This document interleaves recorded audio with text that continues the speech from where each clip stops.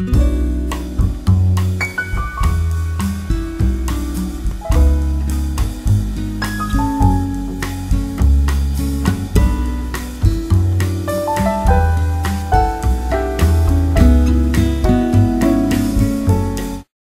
everybody, what fantastic days we have had here in Sundsvall with sun, with heat. Never thought a month ago that it actually would be a summer, but here it is. So still another great day to do an outdoor video, or day, it's actually evening here. It is 9 o'clock in the evening. Summer evening, warm one. I promised in my previous video, the movie soundtrack video, that I would do a response to a tag that has been out for a while now, a thread created by James Griffiths. Hi there, James. I hope everything is good with you. And it is a thread about our first experiences with the records. We have first debut album, first live album, first album with our favorite artists and so on.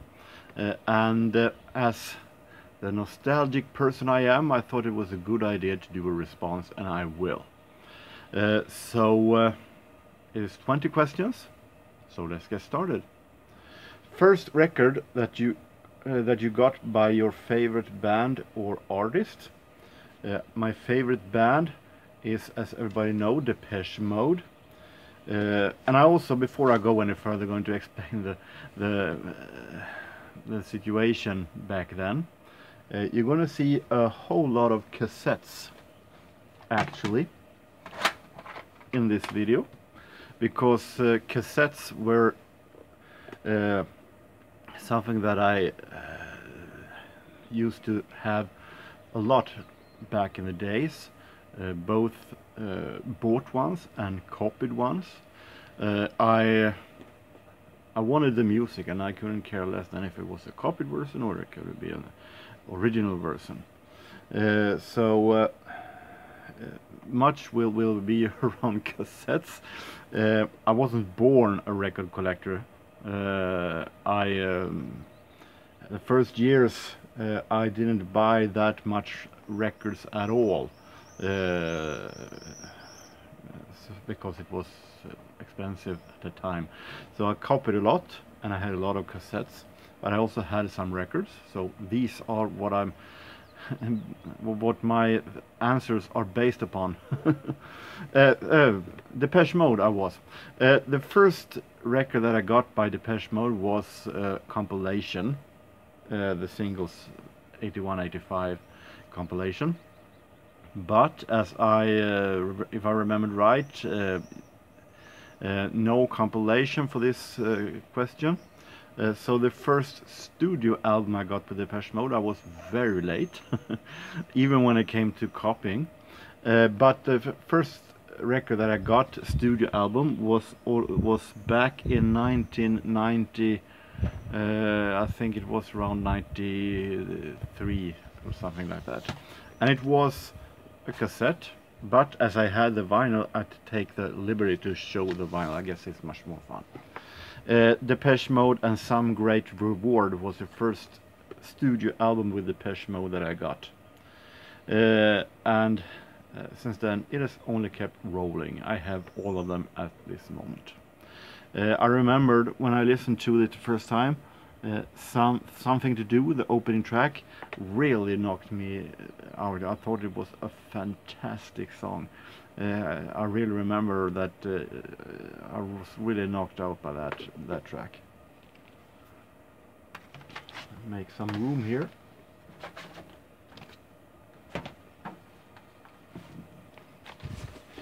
The first debut album that I ever owned was, ironically, the first album that I ever bought. And I showed it multiple times. I think you know by now that the first album I ever bought back in 1986 were Paul Hardcastle's self-titled debut, and this was the first debut album that I got and still have. Fantastic album. Going to come back to that one later on.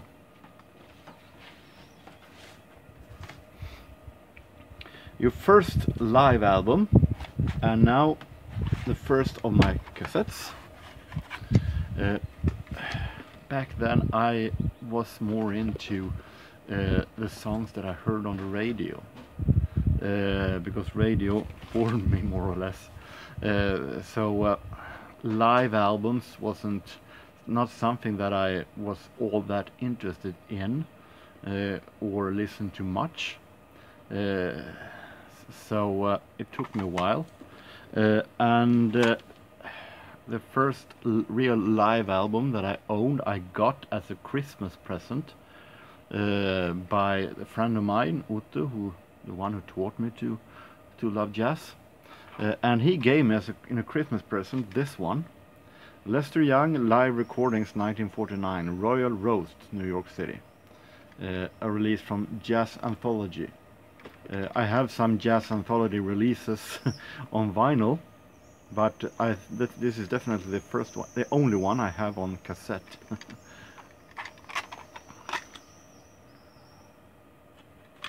Real great one, smooth, and Lester Young is the main star here, no doubt about it. Your first greatest hits album, I mentioned it already. It was not only the first greatest hits by my favorite band, it was also the first greatest hits album I ever got. Depeche Mode with the singles 81 to 85. I got it sometime down in 1987 or 8, 1987 or 8 or 9, I think it was late 80s I got it.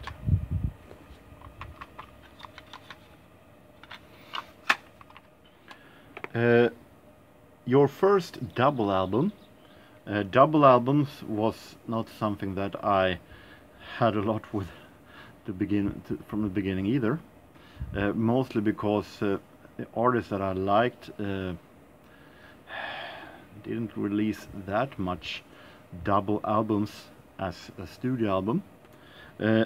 So I think my first double album was, I think I bought it around 1989 or 90 at a thrift store that we had back then called Fyndlaget, and I bought it for 10 cents only. They had some kind of a sellout, and this album was sold for only 10 cents, and it was this Louis Armstrong Memorial album released on CBS. I'm not that huge fan of Louis Armstrong these days, as you know, but back then I was still newly in love with jazz, and everything went in. So I bought this one for 10 cents. And why have I kept it then if I'm not that huge fan of Armstrong? Well, it is something to do with the fact that there are some Armstrong that I actually do like, and that is older Armstrong from the 20th and the very beginning of the 30s. And the first of this double album is actually older recordings from the 20s and his first big band. And I keep it for that first record. The other record is 50s recording, and then we're talking Dixieland, and I'm no interested in the second record. But I keep it for the first record. And nostalgia, of course. We have the first legendary or classic album single that you own. That is a question: what is counted as legendary or classic? In my opinion, that is your decision what is classic, but I guess we go after what has been selling the most during the years. And those artists that I liked in the 80s didn't actually count as legendary like that, with some exceptions. But I think that this is the one that could count, that I got in around 89. Fleetwood Mac's Rumors. A real classic. I just love this album very, very much, as you know.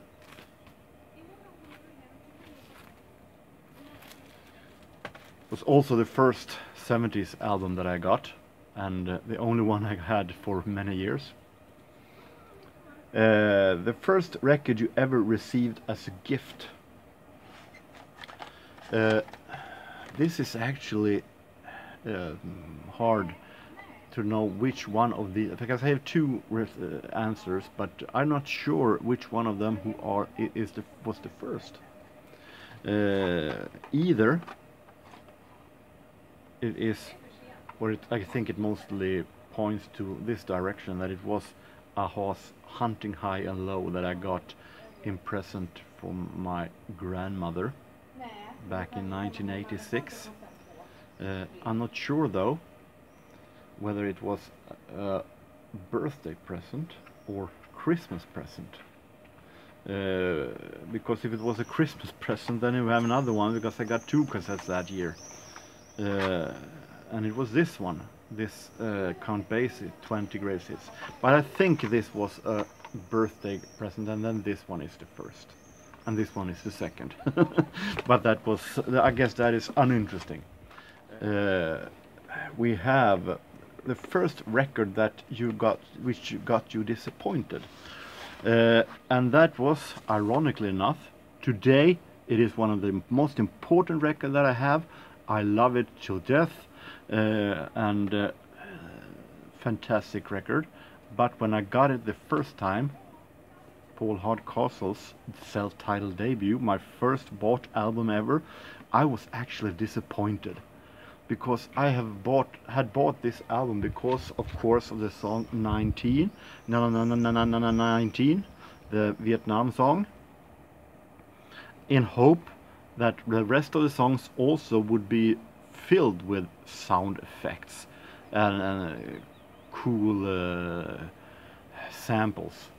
And what I first got was 19 in an album version that sounded completely different from the single version, and only for that I was disappointed. It took me a long time before I got used to it. Then the rest of the songs, with exception from the second single, Just for Money, was only smooth jazz, instrumental, not only instrumental, it was some songs, but it was like soul jazz songs, many instrumental songs that sounded nothing like the singles. So I was so disappointed at first. But I actually gave it another chance again and again and again, and today it didn't take me long before that. Today I realized that this is actually a real fantastic album. So, but first I heard it, I was very disappointed. First record you ever owned by an artist that you would later go on collect seriously? Depends on what you mean with collect seriously, because those first artists that I actually bought, I collect seriously. I want to collect Paul Hardcastle seriously, but it's hard to find his albums, but I count that I collect him seriously, for example. But the first artist that I really that I have a lot with, that I really have been collecting seriously for a while, is this one. And the first one of this was with the German singer Sandra, and the first one I got was this compilation 10 on 1 the singles that I got back in 1988, I think. And it was the first of many records that I had with her. Not all though, because after 95 it's getting harder and harder to get her albums here in Sweden, as she lost popularity here. but this was the first that I got by of many. This gorgeous woman. We have the record that first introduced you to a specific musical genre. I was a little puzzled what you meant there, because it wasn't a record that got introduced to a musical genre. It was radio that in 95% have introduced me to all genres. It is radio through my life. But if it is that easy, that is the first record that I got from a certain genre, I pick jazz, of course. And the first jazz record that I got, I was pretty late, because when it comes to jazz, I discovered jazz the first time in 1986 when I was 11 years old, going 12, I think, if I count right. And I got my first record with jazz back in 1991, 4 or 5 years later, because I either recorded from radio or copied from my friend Otto, or got in compilations of Christmas present. But the first record I ever bought with jazz was this one, Red Norvo Trio. I bought it at Finnlaget, as I mentioned before. This is a 50s recording. Nice one. I don't play it all that much these days, but it's nice. And I showed it before because of the sleeve, because I still think that this sleeve is among the weirdest and creepiest sleeves I see. I don't know what they were thinking and what it has to do with any of these songs and with the Red Norvo Trio. But it was the first jazz album I bought. The first record you home taped. And now we're stepping away from music, because the first record I home taped was when I went to Fritids, something like that. It was summer, and I was listening to these records, and I got the idea to copy it on a cassette by putting a cassette recorder next to the loudspeakers belonging to the turntable and recording it that way. Horrible recording, but it was speaking, so I guess it worked for me. And it was actually these tales with Scooby-Doo. Swedish acting, of course, of these ones. Basketmysteriet på Spöken, the basketball mystery on the Ghost Island, featuring Harlem Globetrotters. And it was also this one, Scooby-Doo and the Mystical Snowmen. So these were the first that I actually copied on a cassette. We have the first record you ever bought on someone else's recommendation.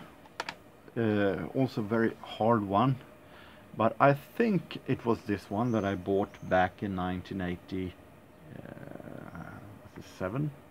I think it was 7 or 8, 1987 or 8. I played handball back then. Hard to believe that today, but I did. Wasn't exactly good at it. I played always on the corners, and it wasn't exactly my job to do goals, even though I did one during my years in handball. But the handball trainer that we had back then, for us youngsters, he was a big fan of Simple Minds, and he recommended me Simple Minds and recommended me their then latest album, Once Upon a Time, and I bought this cassette. Then I also had bought on vinyl also.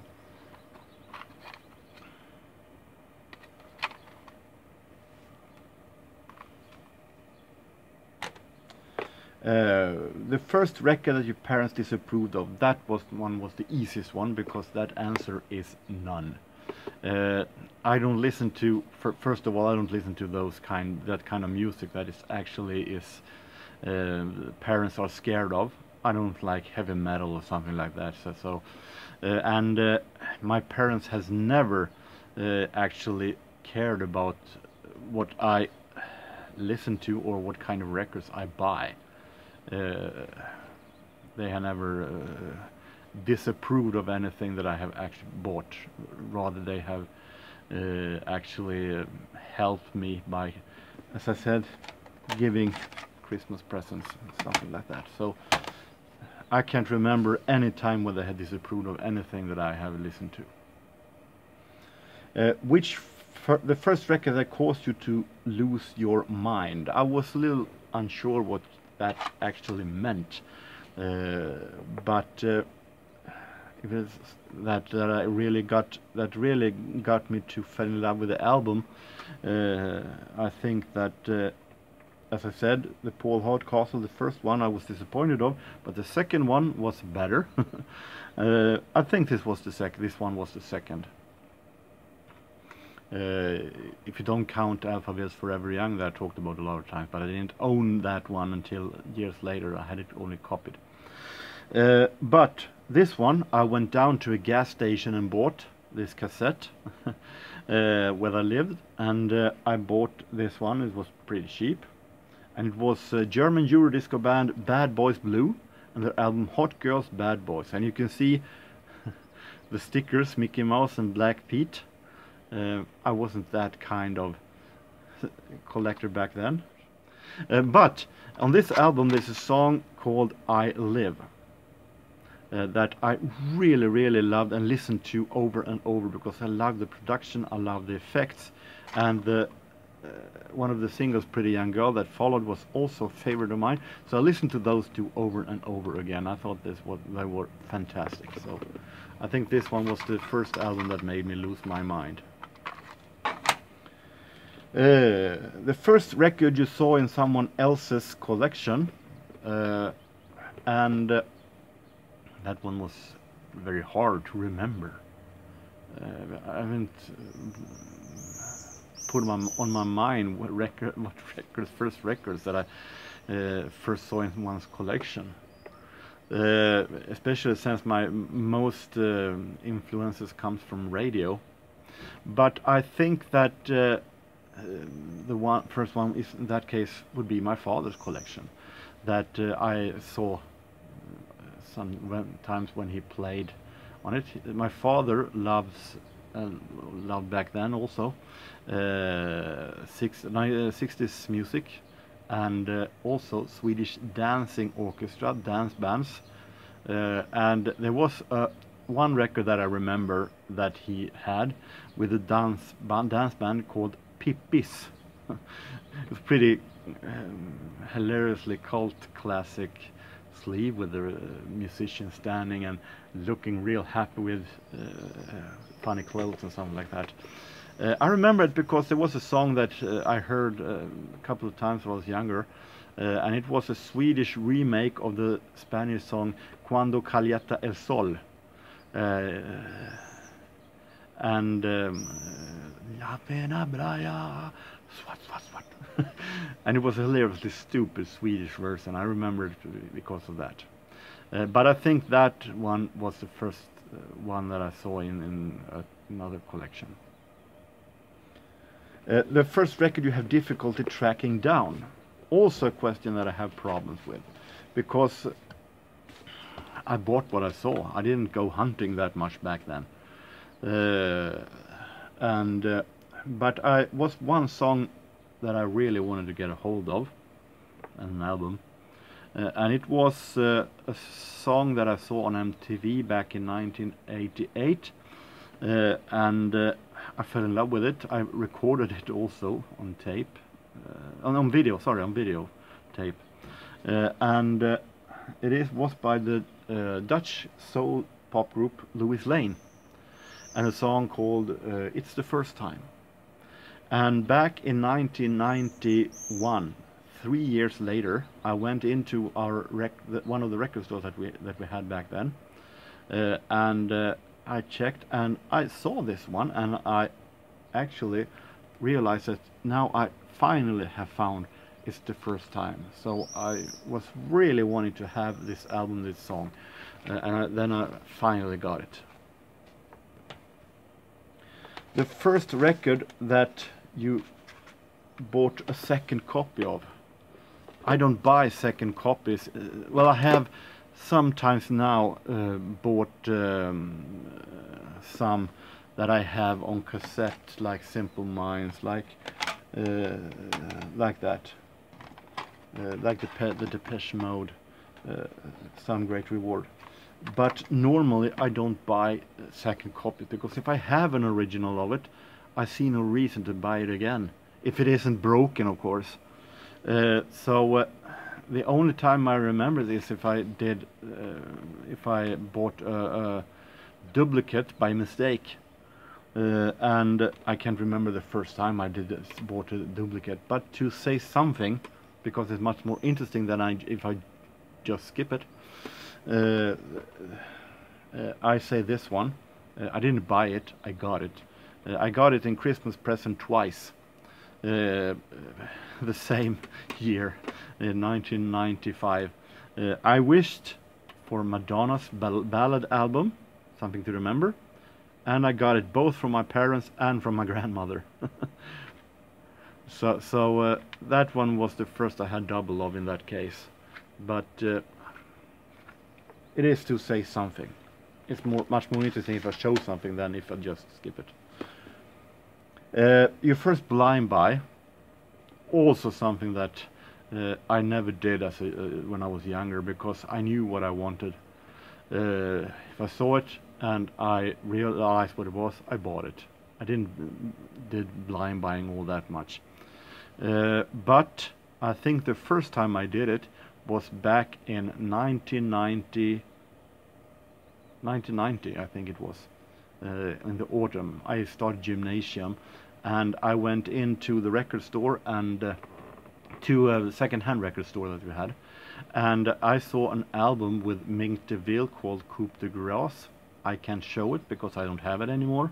I have called it away years ago, and I bought it because I've heard the name in radio, when I was younger, mentioned that Bruce Springsteen had bought a Mink DeVille album, and I thought that if Bruce Springsteen had bought it, maybe it sounds something like Bruce Springsteen. So I bought this Mink DeVille album during a lunch, and I went back to school, and one of my school mates asked me what it was, and I'd never heard of the name. He asked me, "Do you really know what that is?" "No." "And you still bought it?" "Yes." I got a really surprised look that I bought something that I had no idea what it was. It wasn't all that good, if I remember right, but I kept it actually longer than I should. But it's now no longer in my collection. We have the first record you bought after becoming involved in the vinyl community, and that one was really tough also, because I can't hardly remember what was the first record that I bought after I did my first video. I checked on my first vinyl and CD update, but which one of them I bought the first is hard to remember. But I think it could be this one, so I'm showing this one, because this one I showed in my first vinyl and CD update, the Commodore's Moving On from 1975. I bought it at Finnlaget again. Rest in peace, Finnlaget, no longer existing. So I say this one. And finally, the first record that you bought mail order. Every question sounds tough, I know that, but this was also very tough, because I didn't buy. If it isn't from Ginza, that I showed a couple of times, then I usually don't buy mail order. But it didn't take me until I think 1995 until I did my first mail order, and it actually was to this kind of a subscription organization called Mr. Music. They had records with all kind of compilation each month's greatest hits on the chart that they put together and sold. And they called me and gave me a fair price to buy this one, and I actually gave it a chance. I got it through mail. This Mr. Music Hits number 3, 1996. Well, sorry, 96. And I got this one with rock set, with bucket heads, with Take That, Ace of Base, Robin, Eternal, so on. And as also a special gift, they had this. I got this one, the greatest hits of 1995. So these were the first that I actually mail ordered. But as I said, I usually only mail order from Ginza these days. So that was my response.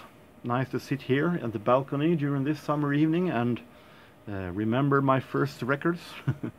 So I hope that you are satisfied with my response, James and everybody else, and that you have a real nice time in the summer. So take care everybody, and so long.